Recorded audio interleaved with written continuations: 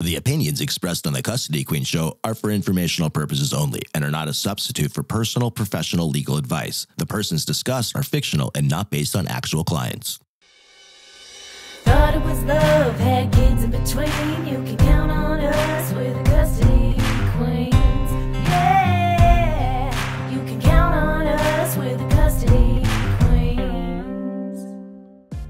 Good morning, Go Country. It's Sam and Kristen, your Custody Queens. We are so excited to spend another day with you. Yep, and we are following Rob and Larry for the Legal Hour. What a good show. Big shout out to the brothers-in-law. And what a great week. We have such a fun topic, and there's so many stories I want to get into, Sam. Yeah, this week's topic is all about managing expectations, the good, the bad, and the ugly. Yes, and before we get there, Sam, I know you're a little crazy, but how does the audience know you're crazy? Like, I know I'm crazy when I clean impulsively before the house cleaner comes. Like, I stress so much every Thursday when the house cleaner comes that I ask myself, what is the purpose of the house cleaner? Because I literally am mopping and doing laundry and picking up all of my bathroom stuff, which isn't a very large quantity due to BoxyCharm and Ipsy and Birchbox and a new one, Beachly, that I just signed up for. But I put myself through so much stress to clean before the house cleaner. And I do get that from my mother. And I know it's crazy, but what is there something that you do that you know is crazy? I mean, I would say probably for me is that I can sleep anywhere, and I don't take this lightly. I literally, if I am just kind of stressed out in my living room, I'll just take a quick little nap literally on my floor in the living room for like 5 or 10 minutes. It's like borderline narcolepsy. It presents really crazy, but a quick, refreshing nap for me, there's nothing that can recharge me. I envy that with every bone in my body, because unless I can dedicate like 4 hours, a nap is useless to me. And I have a hard enough time sleeping in general that like a nap it's completely off the table. So with our kind of topic, managing expectations, I did want to talk about something that I personally can't stop talking about and haven't for months, which is finagling getting Kristen, my favorite blonde, to jump into the ocean with me in Cabo and go shark diving. Yes, and I did it. And I did it willingly and very excitedly. But it was definitely I don't know that it was my bucket list. It was definitely an adventure for me. I know it was on Sam's bucket list. But I'm a very adventurous person, but that was pretty good for me. Yeah, it was the absolute coolest thing I think I've ever done. We were so lucky to jump in and swim right next to a 8 or 9 foot silky. Yeah, it was fabulous. Managing my expectation, I was really less concerned of myself getting a bite and more concerned about everyone else, because I know that I basically forced everyone to go with me, and so I was a little more concerned with everyone else's safety, but what a blast. Yeah, and just to give all of our listeners just a quick, picture illustration of what we're talking about. Imagine you're on a boat with 8 to 10 foot swells. Water is literally coming over the side of the boat, splashing everyone. They are throwing chum and fish heads and guts, and it creates kind of an oil residue that goes out about 100 yards, and that is out in the water, and it took about 45 minutes. They put a water bottle on the end of a line, and when the shark bites that water bottle, everybody yells, "Shark o'clock!" And for some reason, that was code for me to jump right into the chum, where there was there was zero thought process behind it. And all I was thinking is, we really got to see the shark for Sam. We really got to do this. Oh, and yeah, bless Kristen, because I was the last one in the water, and I was very panicked that I wasn't going to see the shark, and everyone else is in there, and I look over at Kristen, and I'm like the happiest water puppy that's ever existed. And I look over at Kristen, and she's like, "We good? Are we good? It's time to get out." Yeah, it truly was facing your fears. And as I was hanging on this rope with no life jacket, trying to stay afloat with a snorkel and mask that was significantly bigger than my face, and I was swallowing ocean water. I was literally sitting there thinking, I'm really proud of myself that I'm actually doing this, and I was simultaneously thinking that I was crazy at the same time and hoping I would get home to my 3 kids. And I think the scariest part of that entire adventure was the point where you knew the shark was there. The shark was circling. And there's no cage, by the way. Oh yeah, there's no cage. This is free diving, swimming. And you're jumping into the chum. You're doing it intentionally, freely, voluntarily. And that point where you jump in, but before you can really focus and swim under the water and look with your goggles on, you have no clue where that shark is. All you know is that it's just swimming around the boat, and you are jumping right into it. So that 2-minute period where I just jumped in, had no clue where that shark was, but clearly knew there was a 9-foot shark, that to me that showed exactly what we try to talk to you guys all the time about, is that 2 minutes of uncertainty and the world of just what's unknown. That is, if you can overcome that part of a litigation case and a custody case, everything else is smooth sailing. And you have to admit that when you were in the water, despite the swells, once you were situated, it was truly a beautiful thing. It was, except for the very short period of time that the silky 9-foot shark was swimming directly at me. And I had to have a conversation with myself. Do I swim and the shark thinks that I'm bait, or do I just sit here and hope that the, boat instructor next to me hits it and defends me? Yeah. So what's next? What is next? So we're going to talk about managing your expectations from the onset of the case all the way through the case. And this is something that Sam and I preach. If you, as a party to the action, have unreasonable expectations, you will never be successful in your case. Your kids will never be successful. You and your attorney and your relationship will never be successful. So when I talk to a client, I make sure that they understand not just the next step, but the next 12 steps, and that they understand the worst case scenario and the best case scenario. Because if that person, my client, understands each phase of the case, then there is no question of what they believe is going to happen at court.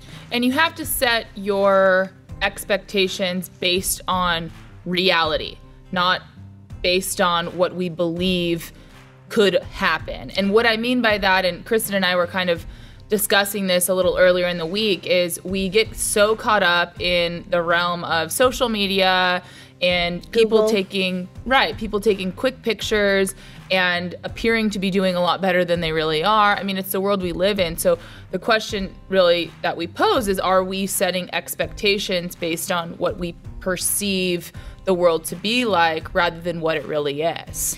Yeah. Just look at social media, Sam. We talk about this a lot. So you could look at a picture of me all glammed up, my hair's done, my makeup's done, and I look like my world is together. I look like I have no issues, no problems. I got 8 hours of sleep, I'm well rested, and I am just owning every aspect of my life.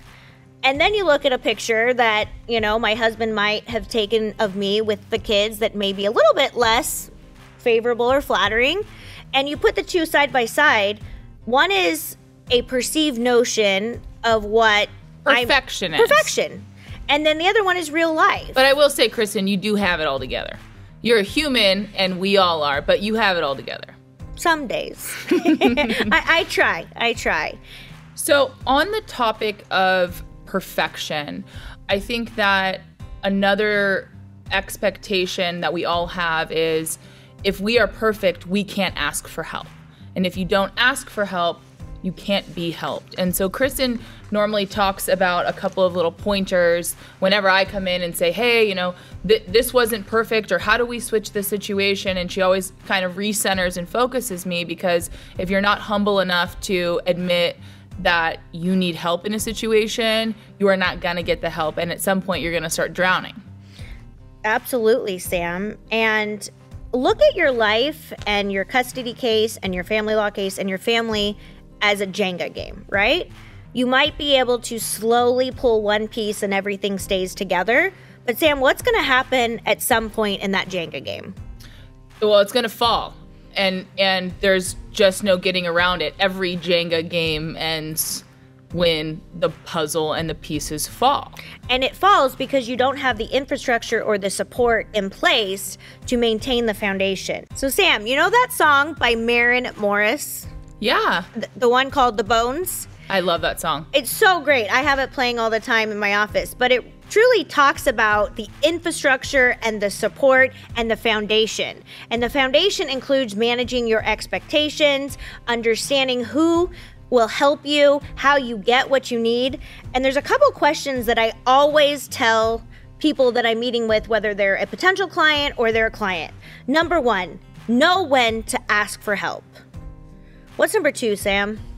It's okay to ask for help. Yeah, and that's something that I think that you and I both struggle with, that we strive for perfection, sometimes to our detriment. And number three, and this is a big one that I struggle with every day of my life, learn to say no when it's appropriate. You don't have to be on every board.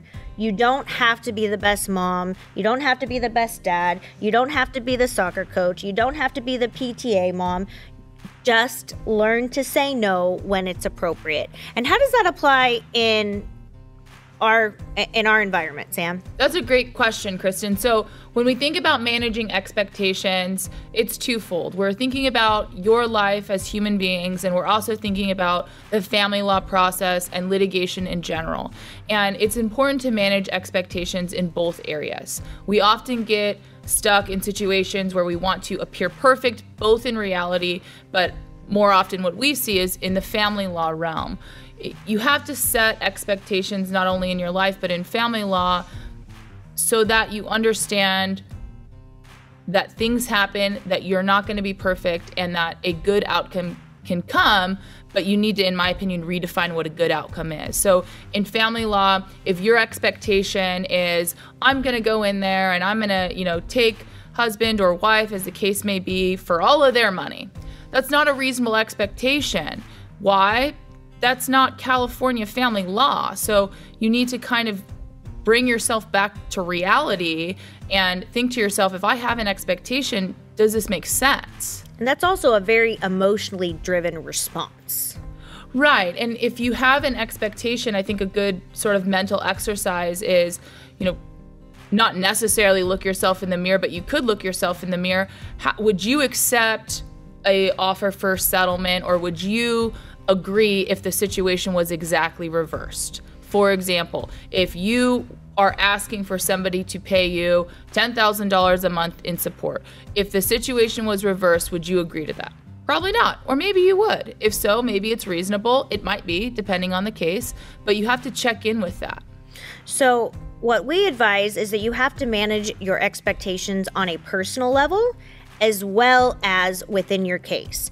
There is no failure, or you don't go home crying from a hearing if you understand what is reasonably calculated to happen at that hearing. If you understand and you have real conversations with your attorney and you have reasonable expectations based on the family code, the status quo, the best interest of your children, all of those things will come into play when the court makes an order. So you have to manage your own expectations as attorneys. Sam and I will tell you repeatedly that you need to manage your expectations, but it's also our job to manage your expectations. I think personally that is one of the number one jobs as an attorney, is to manage your client's expectations. I can tell you that when I see an attorney that I get ludicrous letters from that literally are baseless, unsupported by the facts,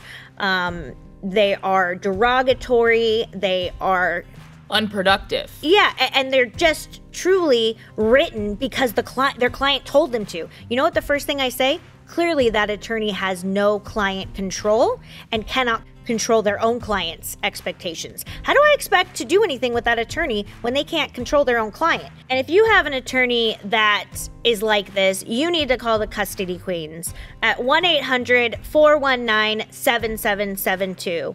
That's 1-800-419-7772. And along with managing expectations is the understanding that it is unreasonable to take the position that your universe is not going to change and that your home environment is not going to change and that it takes a village to raise our children.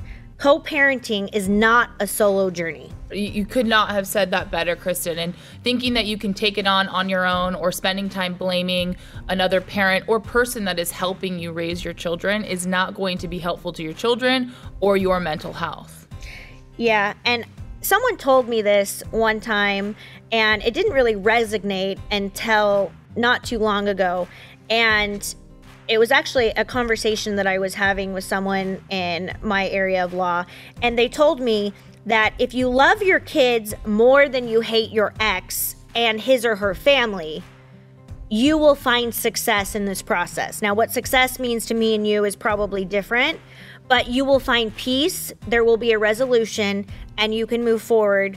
And by loving your kids more than you hate your ex, you are also managing your own expectations. And I think that the reality is most people love their children more than they hate their ex, but it's such a valuable saying and phrase to remember because we get caught up in the moment. And so your behavior may be something that is more towards getting back at your ex rather than doing something beneficial for your children. And if you consistently take action to go after your ex or try to get back at your ex, you're not doing a service to your children. You're just not. And they recognize it. Absolutely. And I think you're going down a slippery slope that will not end well, and you're going to end up paying your attorneys a ton of money that isn't going to be conducive to your case. All right, you want to get into the celebrity breakdown, Sam? Absolutely. So this week we are going to talk about kind of an interesting case. This is a celebrity breakup where they were actually never married, but they were together or engaged for 7 years. So we have Olivia Wilde and Jason Sudeikis. And they have 2 children together, correct? They do. And what's interesting is because they weren't married and they never actually got married, there's no divorce. No, there isn't. And it sounds from what we can see kind of in the media that they are taking a very reasonable approach to the next step in their relationship, which is a co-parenting relationship.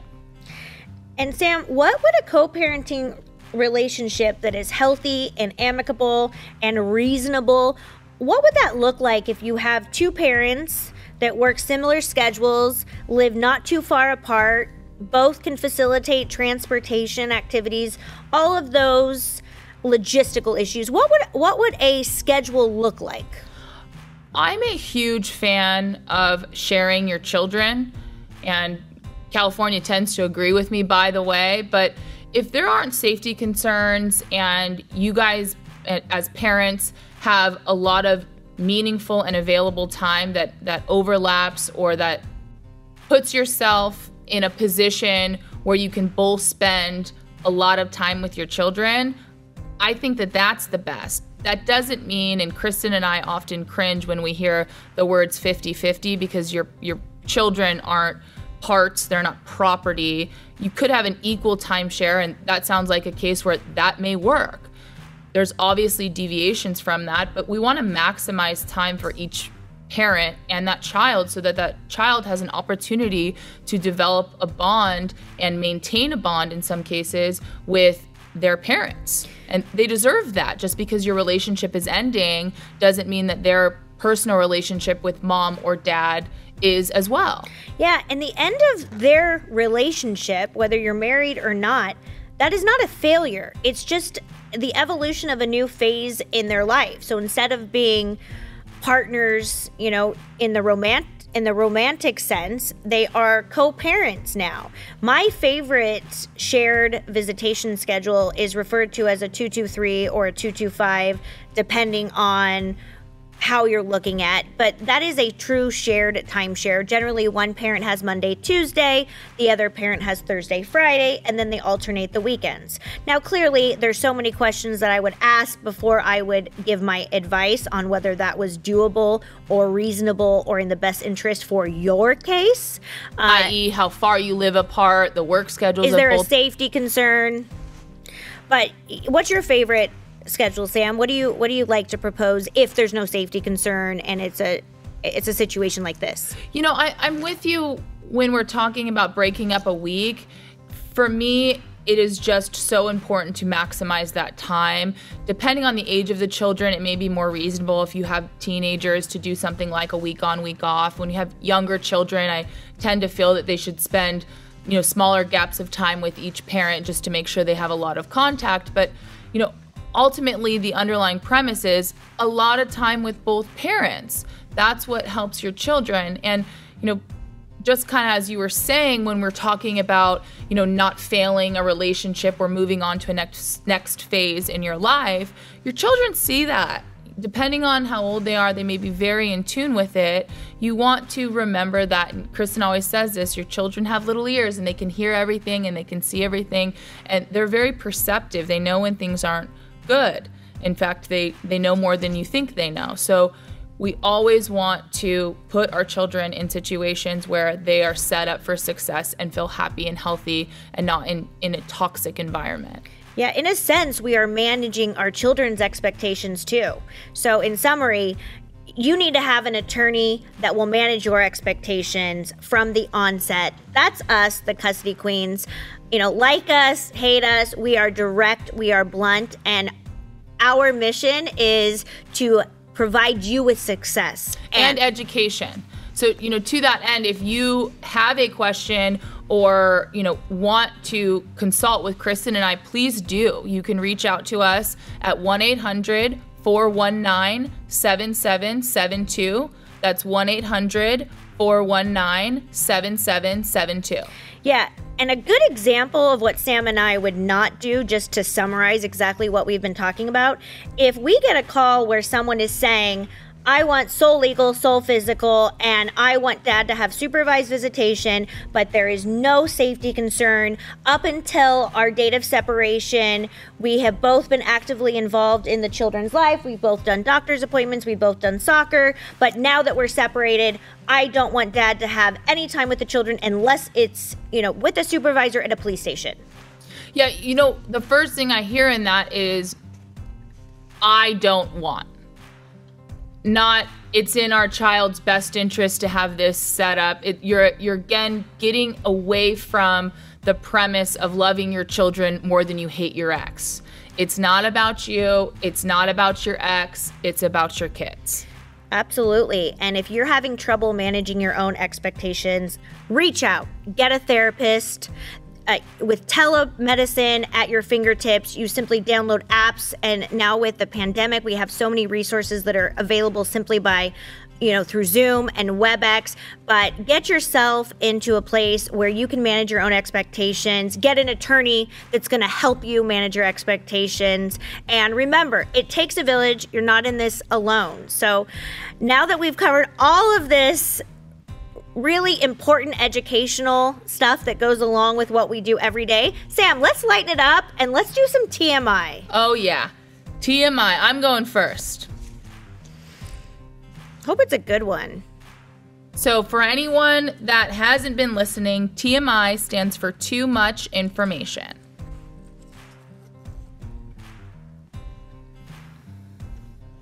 What has been your favorite city you visited? I would probably say, I've been around because of my soccer days, but I would probably say my favorite city that I've recently visited is Edmonds in Washington.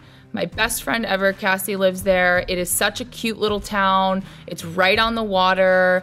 It has every season. Everyone kind of goes out during the summer months and has little summer markets, and there's just great shopping there. It's a great time. How about you, Kristen? I love those little towns. My hands down favorite city in the United States, I haven't been able to go clearly in the last year, is Chicago.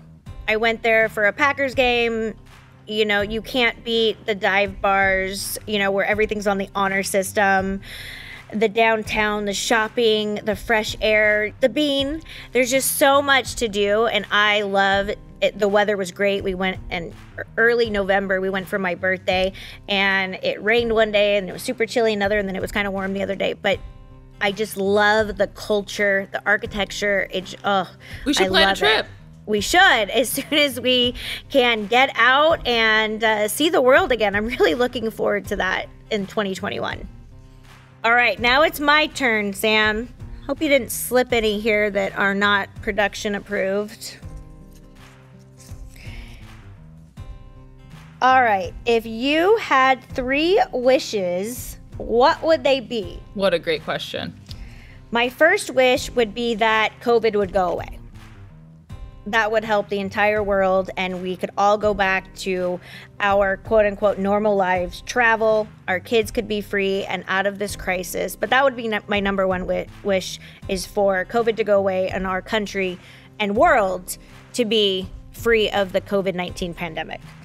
The second wish I would love to be granted is for my 6-month-old to sleep through the night.